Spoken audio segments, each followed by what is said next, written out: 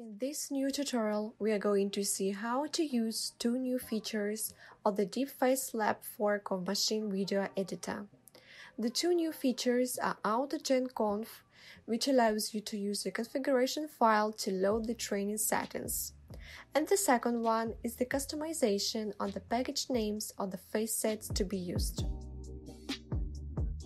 First, we open one of the bat to start the training. And as we can see, within this bat, there are some arguments that will be input to DFL. Some of these are where to get the training data for the source, where to get the training data for the destination, where to get the training data for the pre-training, the name of the model, and in this case also AutoGenConfig, that is the parameter that allows you to read the training settings on the model from a configuration file that will be unique for each model and inside the workspace model folder. So let's try this bat file. For this example, I will create a new model. Now it will ask us if we want to read our training options from the configuration file, and we choose Yes. Now it will tell us that the configuration file does not exist, which is true because inside our workspace model folder, our new 2 model does not exist.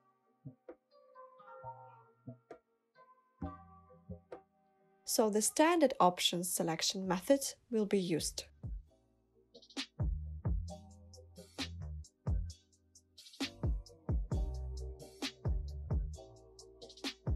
And now the trainer will start normally.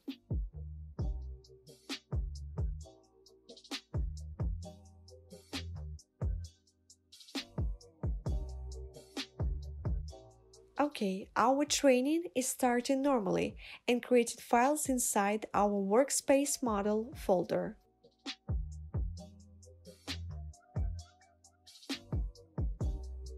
Now let's try to close the training and start it again.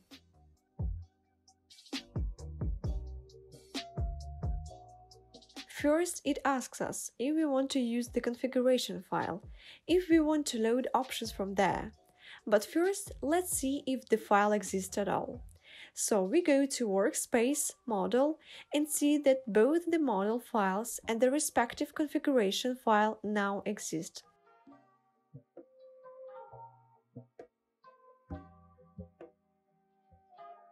As you can see, here are all the training settings.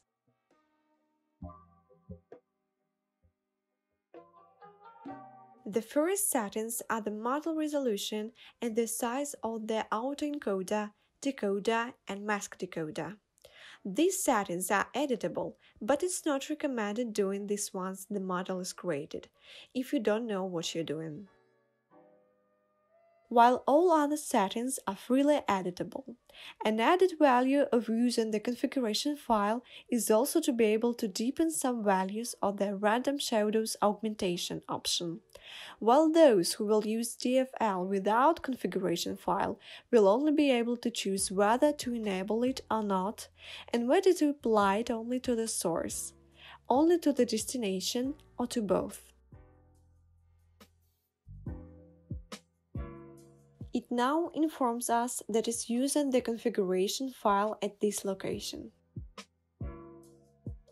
Next, it asks if we want to reset the number of iterations and the loss graph. This is also a new function of the MVE fork of DFL, but it's very simple and requires no further explanation. This function is very useful for those who want to continue training with the model already used. By default, the choice is negative. Now the trainer will not tell us to press enter within 2 seconds to override the settings because it has already read the options from the configuration file.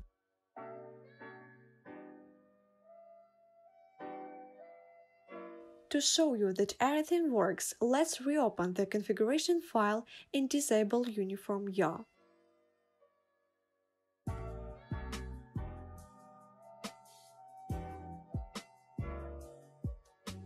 When we reopen our training, the faceset shouldn't be uniformed by yaw.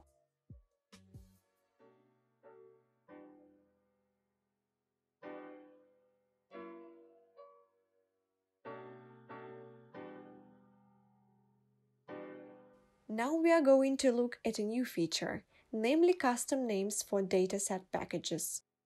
Currently, by DFL's default behavior, our packaged facesets are all called faceset pack. Now we are going to modify them and call them actor pack for the destination and precedent pack for the source.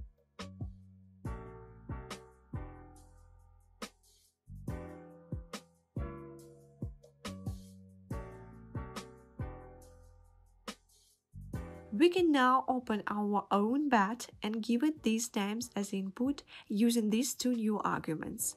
The first specifies the pack name for the source dataset and the second for the target dataset. There is no need to specify the file extension.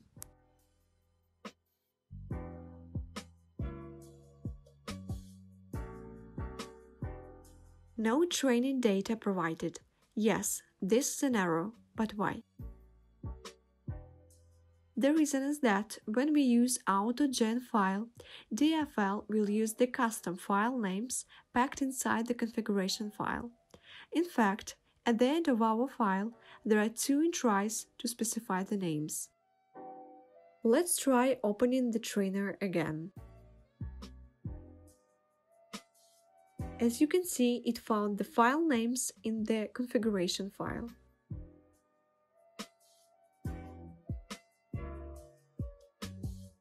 Thanks to these two new features of DFL's Mesh Video Editor fork, we can now organize our workspace in a completely different and much more efficient way.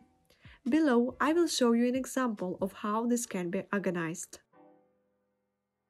First, we create a new folder in Workspace and call it, for example, Facesets.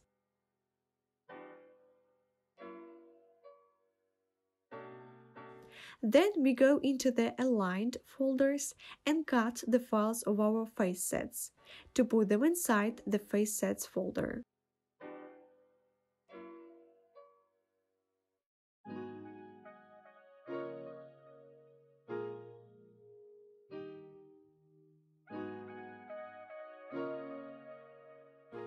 Now let's go edit any of the bat files to open the trainer, and as you can see, the first two arguments are the paths where DFL should go to read the datasets, whether they are bulk images or packed datasets.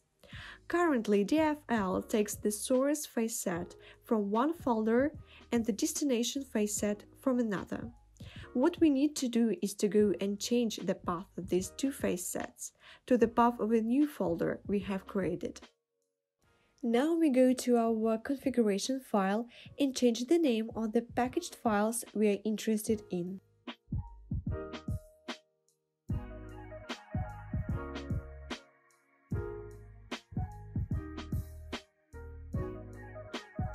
Now let's see how to start training in source-to-source mode. To do this, let's edit the bat file that we usually use to start training with AMP model and to tow on a single faceset. As a first difference, compared to the previous bat file, we can see that both arguments for the datasets point to the same folder. However, this behavior conflicts with our new workflow if we forget to change the names of the facesets to be read. For now, let's modify the paths first.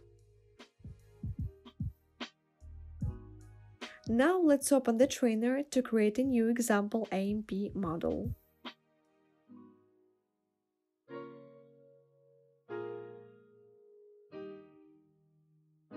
Now it has given us this error because as the model is new, the default configuration file created has faceset as its default name, and none of the files we have inside our path are named that way.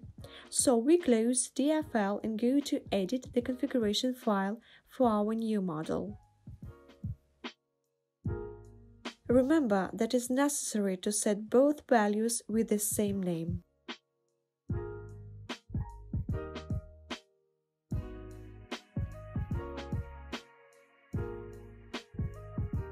As you can see, the training started with just one set, both as source and destination.